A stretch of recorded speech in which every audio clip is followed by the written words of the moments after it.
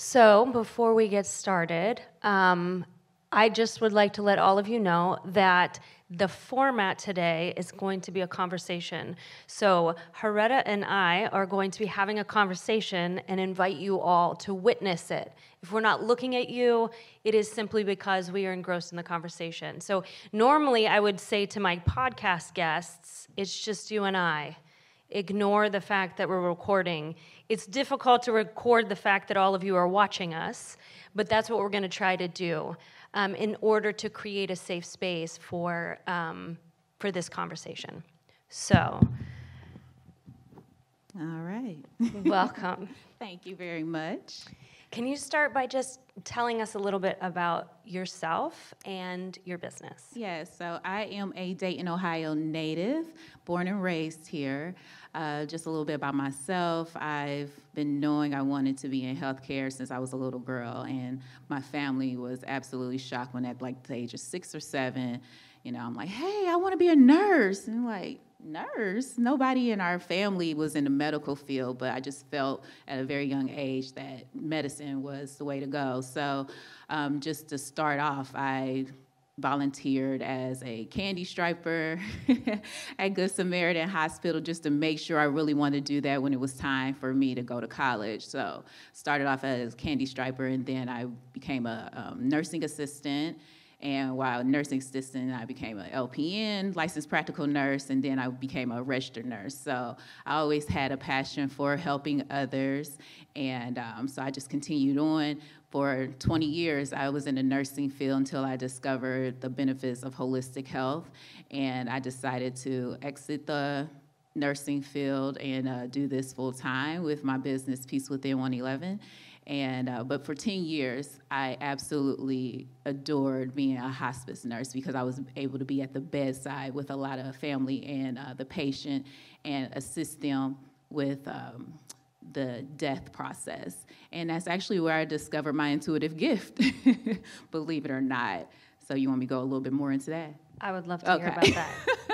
So I was a nurse at the bedside. I worked night shifts, so 7 p.m. to 7 a.m., being with someone for 12 hours. Absolutely loved it because it gave me the ability to really hone in on what that patient was experiencing. And my intuitive gift really showed up when I was around about 2021. I could sense when someone was about to leave this earthly plane. Don't understand why. My family used to call me the Grim Reaper. But I could tell within 5 or 10 minutes that someone was going to pass away. Of course, we had the telltale physical signs, but in my spirit, I could tell that they were about to exit. And it gave a lot of family members comfort because I could tell them, hey, you can go to sleep. If something was to change, I will wake you up. And a lot of times they will be able to go to bed. And if anything was to occur, I woke them up and tell them that they needed to come and say their last words with the family member, because I truly believe that hearing is the last thing to go when someone is in that process.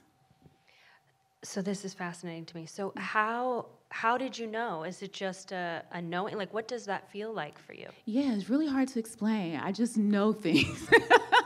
It's really, I feel like it's I don't like to call it channeling, but it's just an intuitive knowing. It just comes right on in, and I just know. And I truly use it in my practice now with the healing work that I do. I'm able to pick up on stuff very easily. Even we were having a conversation, I was able to pick up on stuff. And I was like, oh, we're talking already. Maybe I should have mentioned that.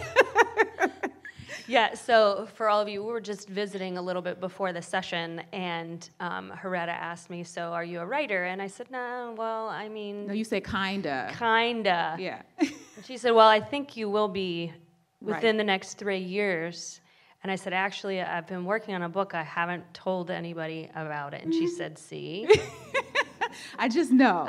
Yeah, a lot of people are like, how do you know? I'm like, I just know. I don't claim to be a psychic or anything. It's really a truly intuitive gift, like a sixth sense.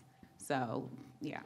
So I'm curious. So when we talk about healing, and on the podcast we talk about healing a lot, I often ask the question, what does healing mean to you? Mm-hmm. But I'm curious, specifically having experience in traditional medicine as well as in non-traditional and holistic healing modalities, I'm curious, what healing means to you. So healing to me is a full spectrum of ourselves. So one knows that healing is to restore one's body, whatever it may be. But I feel like the restoration can be on an emotional level, a mental level, a physical level, spiritual level, as well as an energetic level. I feel healing is work. We live in a society that everybody think everything is instantaneous, and a lot of people, oh my God, I just want to get there. And I'm like, this has taken decades to finally be at a place of having that inner peace, which is why my business is called Peace Within. But so I feel healing is a lot of hard work. Healing has to be intentional. Healing is beautiful. Healing is broad. It's a lot that goes into it. Then a lot of times I feel like we just focus on the physical body, but a lot of times there's emotional ailments that occur that turns into physical disease. Yes. Yeah. Like someone might say, like, I'm always having this headache. Well, I don't know. I can't get rid of this headache. And usually it's stress. Stress is the number one killer. Honestly, it truly, truly is. And a lot of times we don't realize this till the very, very end, and our body just knocks us down. And you're like, oh, I don't know. It came out of nowhere. No, it didn't. You just wasn't paying attention. You weren't tuning in with yourself. And I feel like that is essential with healing. Yeah, I often say that spirit will show us maybe a little tap on the shoulder. And if we're like, no, I got this. No, then it's more like a shove, and you're like, what the heck was that, And if you don't listen, then it's like a push, and then you like fall on the ground, and you get up, and you're like, hey, wait a second. Yeah. You keep going. The next step is a 2x4. Right. You're just, boom. So you're going to listen, or else your body's going to make you listen. Exactly, and have that rest. And I honestly feel like that pandemic that we had was a time for us to really go within. Did we all utilize it as well as we should have? Maybe not. But we had the time to really rediscover ourselves. And I had a lot of clients coming in after that, after the pandemic. So, yeah. So let's talk about that. So can you talk a little bit about what do you do for clients? What does your service as a healer look like? So typically, so just when somebody comes in, yeah. I mean, in general, like, what does intuitive healing, what does that look like? Okay, so a lot of people typically come to me when they don't have anything else. They've tried everything and don't know, or they feel, I just feel out of balance. I don't know what's going on, or I wanted to try something new, or I'm having depression, I'm having anxiety. I just recently started working on kids, and that's been great. Been working on kids who have ADHD, fear, confidence issues. So it's a variety of things that people come see me for, but typically they come in, everybody's nervous because they don't know what to expect. They read the reviews. I have tons of good reviews on Google if anybody want to check them out. But a lot of people have read the reviews and say, I heard so many good things about you, but this is what's going on. And a lot of times people tell me that things they never told anybody else because they need to heal. You have to get a lot of stuff off your chest to heal. So when they first come in, I'll do a quick assessment to see which chakras. Chakras, if you are not familiar, is our energetic system. We have 7 major ones that start at the top of our head to the base of our spine. They're all related to different organs in our bodies as well as different themes in our life. And I assess with a tool, a pendulum, to see what's open and which closed, because you want them to be open and circulate the energy just like our blood system. Our energy flows just as much, So I'll assess to see which chakras are open and which ones are closed. And then from there, I use vibrational sounds. So I use tuning forks. And they all have different frequencies. And just by hearing those frequencies, it assists with revitalizing the cells within the body. And then I also use body tuners, so you feel a vibration on your body. And I also use hands-on healing because I have healing hands. So it's quite an experience. A lot of people compare it to a massage, but it's a non-invasive massage because I'm not manipulating your muscles. I'm manipulating your energy. Okay. Yeah. All right. I hear some snaps in the room. So let's talk about how do you rejuvenate yourself. So as a business owner and as a healer, it's important for you to also take care of yourself. So what does your self-care look like? I feel like we're in a season of self-care this and self-care that. You know, a lot of people talk about, go get pampered. It's so much more than that to me. For me personally, I have to depend on meditation. Honestly, meditating every day, even if it's just for 3 minutes, like we did with Reginald, the breath work. Those 3 breaths just to start your day off. I'm big on affirmations. I have tons of those on my bathroom mirror, so while I'm brushing my teeth, I can speak life into myself. I love the sunshine. I'm sad that summer is exiting, but the sunshine definitely revitalizes me, as well as being out in nature. So those are the things that I do for my personal self-care. And honestly, just tuning in with myself and seeing what I need. Definitely eating well, exercise, all the simple things that really matter, they add up. So have you experienced being a business owner, or maybe even being a nurse, where there is a struggle between the balance of self-care and servicing others? Yes. Yes. Yeah, unfortunately, I have experienced that because what I do, I'm clear to letting people know that they're not taking my energy away when I'm working on them, because a lot of people feel like they're so dense and so heavy. Oh my God, I don't want to put all this on you. And it's not that at all. I'm just a facilitator of positive energy, so I'm pouring into you, but it's not really taken from me, it's taken from source. That's a whole different story. But but for the most part, I recall last summer that I usually take the week of my birthday off. Just to reset, like going into a new year, a transition. And for some reason last year, a week wasn't enough. And I felt bad because there came a time where people were coming in from out of town and had heard about me and wanted an appointment, and I had to say, no, I'm sorry, I'm closed for this week. But that 1 week turned into 2 weeks. And then Spirit had told me, like, I don't think you're quite restored yet. And I'm like, but I have these people scheduled. What am I going to do? And I found out the hard way. I found myself on the way to work, and I started crying. And I never felt like my job, what I currently do is work. And I'm like, why am I emotional? I was going to see one of my favorite clients. I've worked with her several times, and I just couldn't understand why I wasn't feeling well. And over time, after that session, Spirit really hollered at me, like you were talking about, sit down, So I had to choose to care for myself and cancel a whole week of appointments. It was a first, but it was so necessary, because when I came back, I felt so much better. So I really feel like even though I am an entrepreneur and I'm serving others, I'm nothing if my tank is empty. Mm. Yes. Yeah. I hear that. Yeah. So I lost what I was going to ask related to that. Hold on. Okay. It'll come back. Let's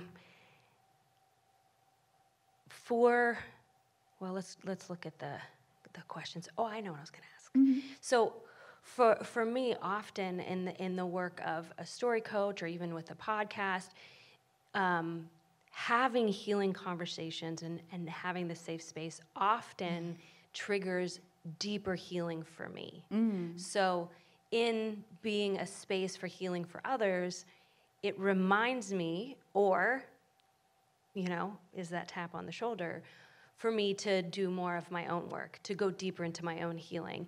Do you find that to be the same for you? Does Absolutely. This work? Yes. Absolutely. I honestly feel that, a lot of times I'm able to empathize with someone because I've been through those things. Like, yeah, you see this version of me, but I have been through the trauma that you may have experienced. So that's why I'm able to console at the time and really go. And it does trigger, but I've actively healing those things. I never say healed, because I feel like healing is a constant journey and a process. So the fact that they are coming and sharing very deep details about their lives, it does make me go inside and think about my journey compared to theirs. But I am able to offer advice and what allowed me to get through those things.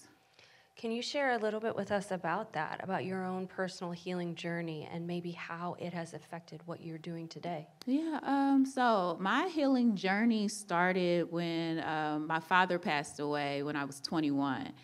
And it was unexpected. It rocked my world. I'm a daddy's girl. I'm also a mama's baby. But it absolutely rocked my world. And at the time I was mourning, I felt like a part of me had left, and I just couldn't put my head around it, And it came years of me just, grieving and going through that process. And I was like, well, I've been in this hospice work for, I know all about the death and dying process. Why is it taking me so long to get over this? And Spirit just like really corrected me and said, we really have to do some heart healing. So I started with my heart chakra. And I was raised in a Christian home. And at the time, we heard things of, don't look into the metaphysical and stuff like that. But the Spirit was telling me I needed a rose quartz crystal. So I started doing like my own little research, and I was like, well, crystals are of the earth, and we wear diamonds, and diamonds are of the earth. And I was just like, let me go ahead and listen to my intuition and grab this crystal. So I grabbed the rose quartz crystal and placed it up under my pillow. So while I was sleeping, it did all the healing work. And before I knew it, I seriously was being able to go through the motions, because it was coming that anytime around my father's death, the date, the month, not even the date, the month, I would just be mourning like, oh, here it comes. And I had to make a decision. I didn't want to have that feeling for the rest of my life. I was like, I just can't do this for 50, 60 plus more years of every time this month comes around that I'm just dreary. And now I don't even remember the date, because I really detached myself from that. So my healing journey really honestly started with the passing of him. And it's just evolved since then. And I'm happy about it because it has definitely helped me grow. Yeah, shadow work, the work of facing our fears and facing the hurt and healing from that can often be sometimes it can be years, right? Mm-hmm. It can be every time it comes back, working through that. So can you talk a little bit about that? What does shadow work look like either for you personally or as a healer when other people are working through that? Well, to me, shadow work, it's a lingo in the spiritual world. But what I like to start off with, try to go back to your earliest memory and really go year by year. If you started at 5, think about what happened at 5, what happened at 6, and so on and so on. And really don't do it all in one day. Take time to do it and really process, like, what did I go through during this time? How did it make me feel? How does it show up in my life now? Like, we are really shaped from things that happened in our childhood. So I feel it's very important to do that shadow work and honestly get to know yourself and not just subscribe to what somebody else told you, who you're supposed to be and how you're supposed to act and everything like that. So my shadow work was going year through year, what was going on, actually addressing those issues, if it was any type of form of abuse, actually discussing that, journaling, like we talked about earlier, actually journaling. Actually, I like to have a fake $$ conversations. I call them fake conversations where I just express myself, even though one is there, but at least getting it off my chest, because a lot of people don't realize we replay the scenario in our head, and it messes up your mental health because you're recurring the story. And it's just like, if you just get it off of yourself, it can relieve so much stuff, so much dense and heavy energy. So a lot of times when my clients are there and they're just expressing everything that has occurred in their life, by the time they leave me, they're like, oh my God, I feel like I'm walking on a cloud. And I'm like, yeah, all of that was heavy. And you just didn't know you were carrying it around.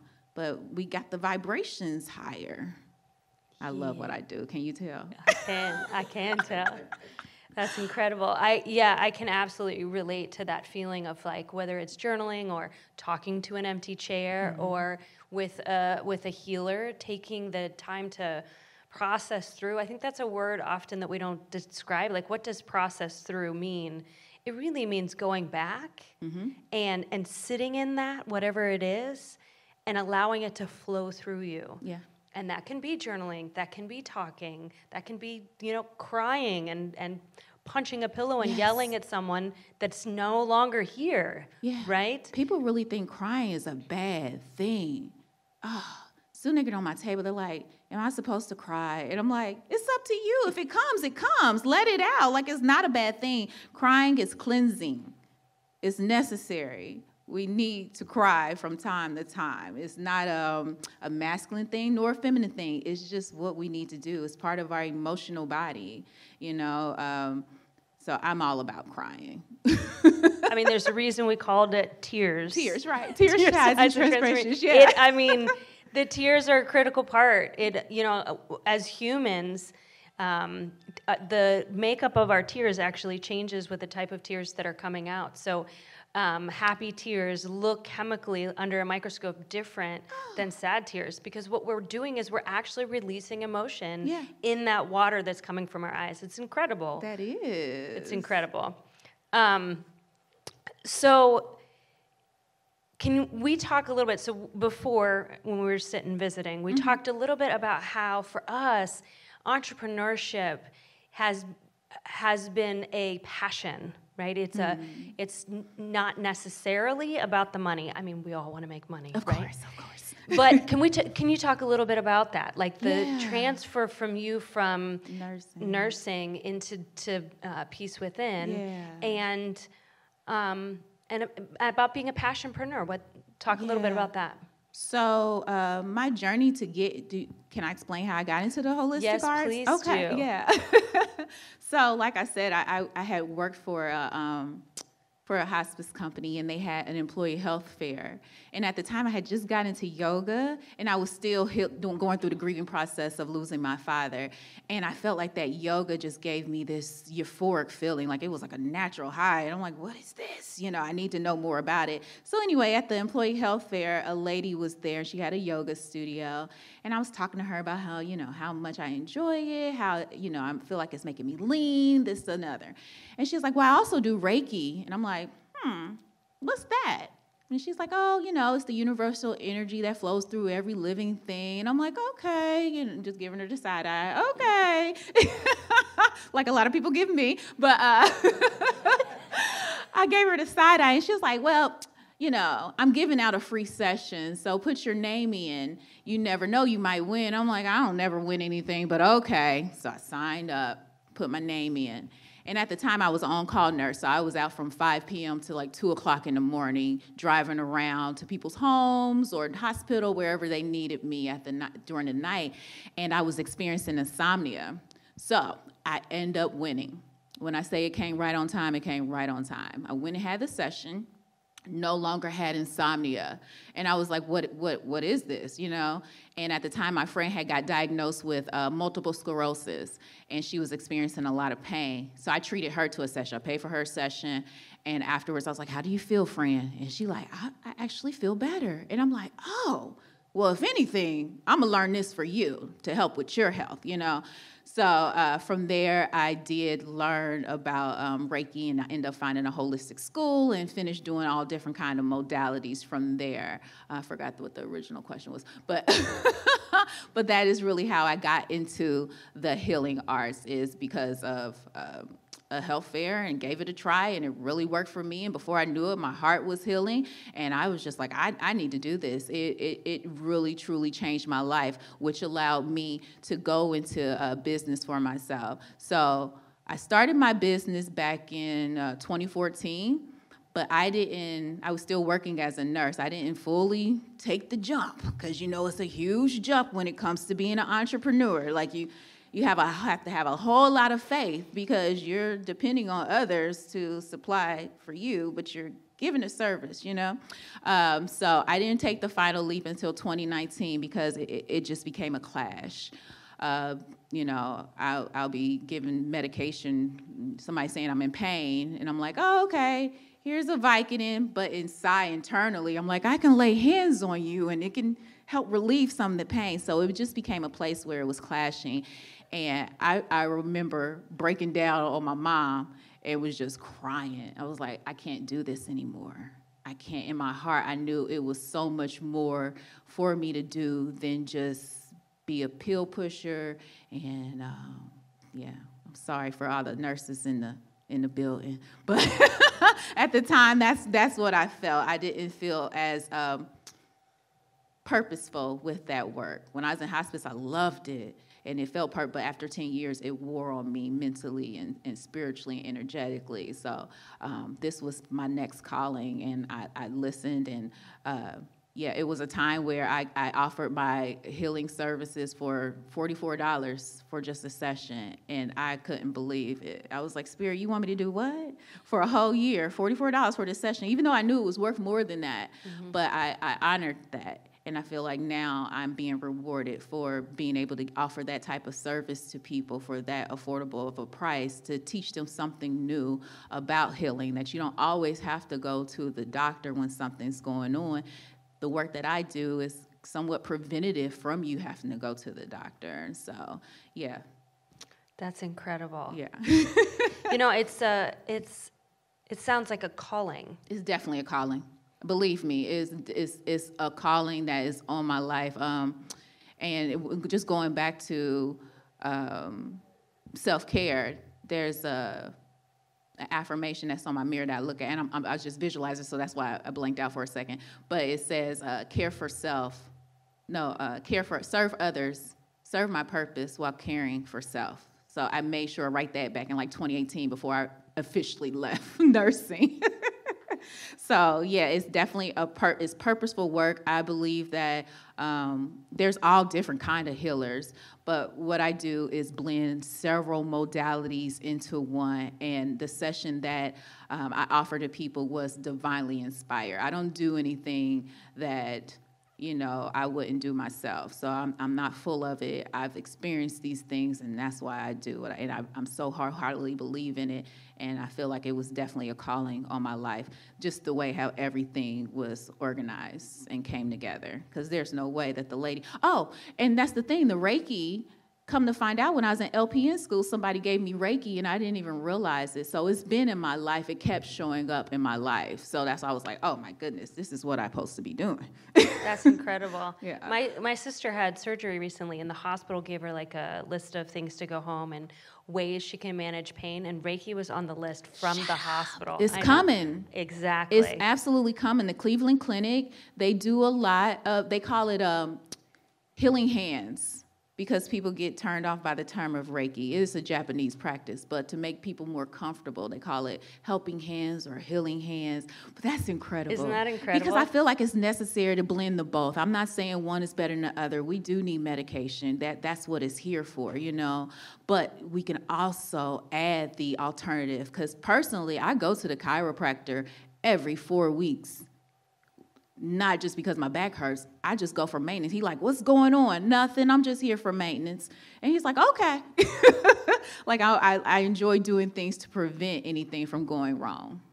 I think, just checking the time, I think that idea of maintenance is really important and critical, especially as an entrepreneur, right? And it's not just maintenance of your back, but maintenance of your mind, body, spirit, all of those things. And I want to give some time to open up questions, but can you real quickly give us some tips and tools for maintenance of yourself, okay, and especially as an entrepreneur? As an entrepreneur, I feel it is very special to stay grounded and centered in who you are and what's the purpose of the work that you are doing. As an entrepreneur, it's important to go with the flow and not try to control everything, because we get a lot of ups and downs with the life of an entrepreneur, but also having that self-worth, like applaud yourself when you are doing something and showing up for yourself and making a difference in someone's life. Even if you are serving food, you're filling somebody's belly.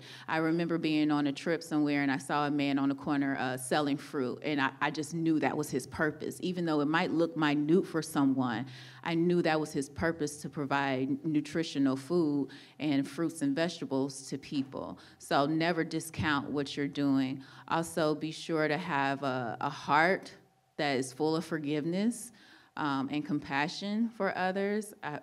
We're in a society that I feel that we are getting desensitized with a lot of stuff, so make sure that your heart is in tune. Also, speak your truth. People can definitely be inspired by your story, so check in mentally about, being authentic with your brand and who you are. Trust that gut instinct. I'm really big on your intuition. Like if something is telling you you go home the same way all the time and something telling you to go left instead of right, just do it. Like, why not? Just listen to yourself. And also make sure that you take the time to go within every day, because you might get the clarity and insight that is necessary. That's beautiful. Yeah. So before we open to questions from all of you, I'd like to take a piece of Haretta's advice right now, and let's celebrate yourselves. Let's take a moment and celebrate you as an entrepreneur, as someone who got up early and showed up here today, who's doing the things and who's serving our community. So can we just take a moment and all of you give yourselves a round of applause? We're going to clap for you too.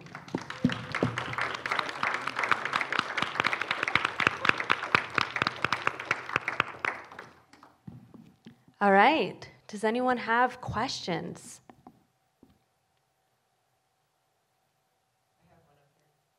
Yes. Thank you for your information.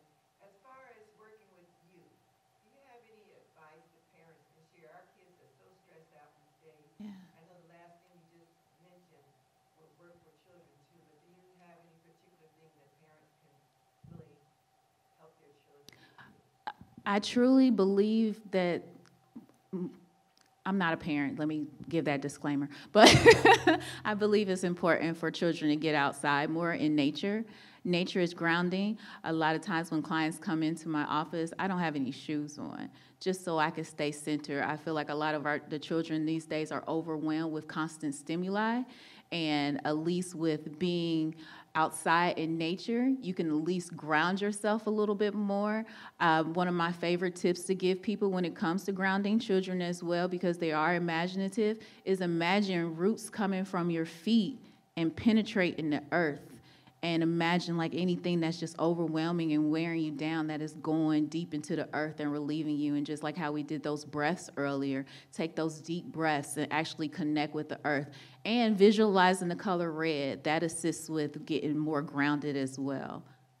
Does that answer your question? Okay, you're welcome. But definitely, and then also having children speak up more and talk about what's going on. I feel like a lot of times you go out in public and everybody's just looking down. Technology, we need to get back to human interaction. Anybody else?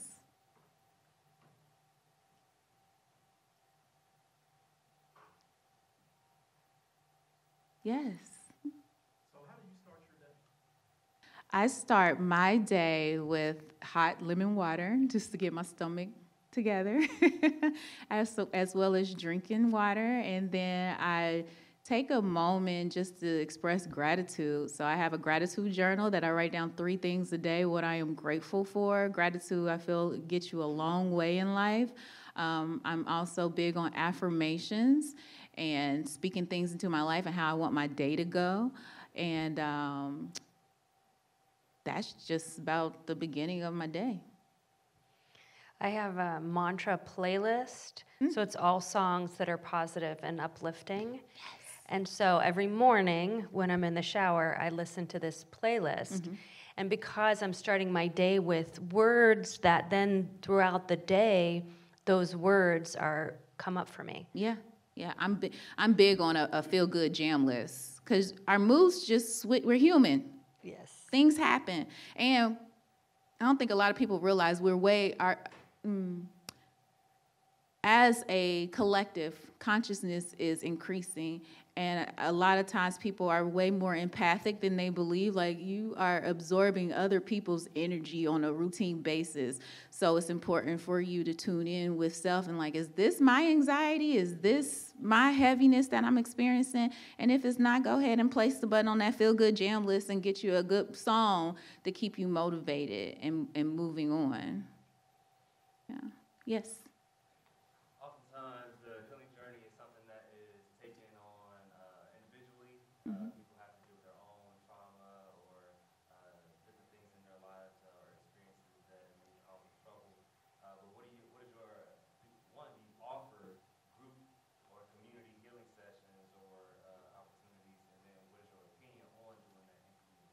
Yes, I absolutely feel that it's important. You can't do everything alone. Having like-minded people is very important. So yes, I do. Actually, on Saturday, I'm doing a group healing session with a total of 5 ladies.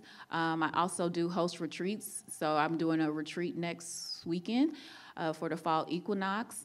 And that's 4 to 5 ladies that come together where we do healing work together. So yes, I do think it's important, especially if you are in a comfortable setting amongst friends or having someone facilitate that journey who is experienced. It's really hard to come together with people who are on the same level. I think it's important for someone who has been through some things to lead that healing journey. But I'm big on personal healing by yourself, but I feel like it can be a little bit more impactful when it's with a group sometimes. So I used to host full moon gatherings before the pandemic happened, and that was great for like-minded people to come together and just do some breath work and actually release some things in the act of being in a group. That's incredible. Yeah. Yes.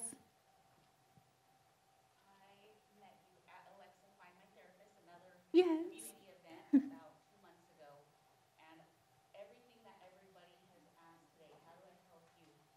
Can I get this session for myself? I went to one session, it changed my entire trajectory of my career, my way of living. I came to this because I saw your name on the list, and I said, I gotta see her again and tell her thank you. Oh. So, Oh, thank you. I didn't know that I needed healing. So you mentioned trauma, how we all have these traumas, and then carrying secondary work for juvenile court. And I'm the race equity inclusion officer, so I do carry a lot of secondary trauma. I hear a lot of heavy stories, and it's not my anxiety. I have to check in with myself, and so that has worn me down. And plus my own personal history. So, but going to my session, it was the Ultimate reset session. oh my gosh. And it was real. My husband's a DO. She used tuning forks. He's a physician. He has tuning fork training. He'll never do it on me. But these vibrations go through your body and reset you. And then there's your voice. Y'all. Back into your mind. And I hear the voice in my mind Oh.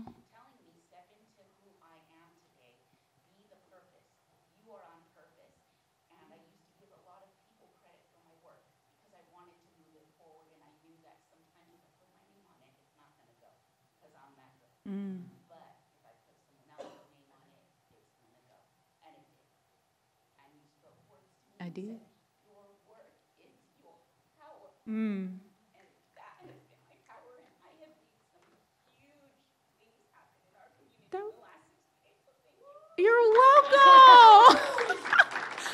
That was just like a month ago. Oh my goodness. You are so welcome. Thank you for sharing that. Oh, I love. Did you write me a review on Google? I made a TikTok about You did. your rainbow tuning fork. Yes, you did. I remember. Thank you so much.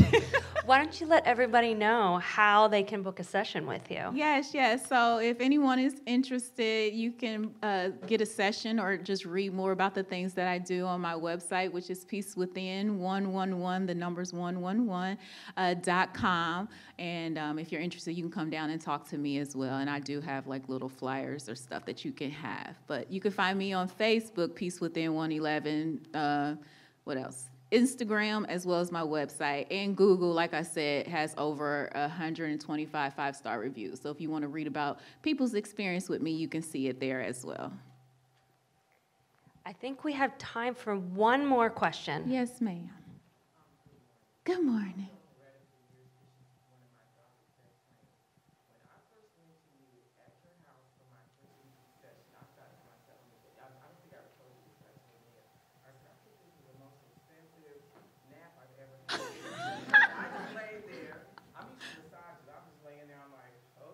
And then, but I did feel something. But at the time, I didn't realize. So then I continued to come to them over these sessions. But when you started using like the tuning forks and all the other things, that really resonated with me. Yeah. And about 3 years ago, you said something about the energy. You said, I've noticed there's some energy Your liver. Uh-huh. Okay? Just last year, the doctor, I'm still not sure what's going on, but they finally caught up with it. And I'm like, I told you. Yeah, yeah, I could sense it. So that's part of my gift is being able to touch your body and figure out where you might have some blocked energy. And yeah, don't ask me how I know. But yeah, that's how I know it's purposeful, and that's how I know this is what I'm supposed to do, because I can just pick up on stuff. So yeah, Miss Watkins, I did feel her liver, and I was like, something's going on here. And she was like, really? I don't know. And sometimes people come to me and they're bloated, and by the time they leave, it's gone. So just by hearing the frequency and as well as feeling it, it assists with revitalizing the body totally. Yeah, I love Incredible. Yeah. Well, we are out of time, so let's give Haretta a huge round of applause. Thank you. And we'll both hang around for a couple of minutes, so if you have any questions, come on down. Yes. Thank you all.